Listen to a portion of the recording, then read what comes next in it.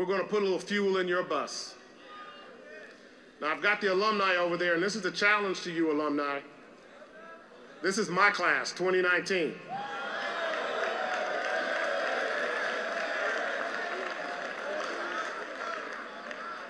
And my family is making a grant to eliminate their student loans.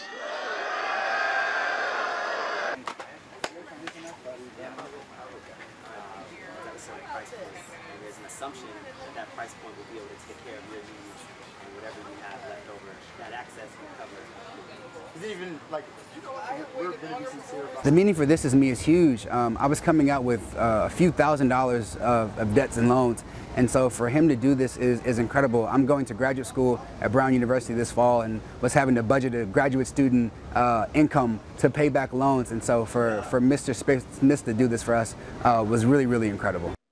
On behalf of the 8 generations of my family who have been in this country,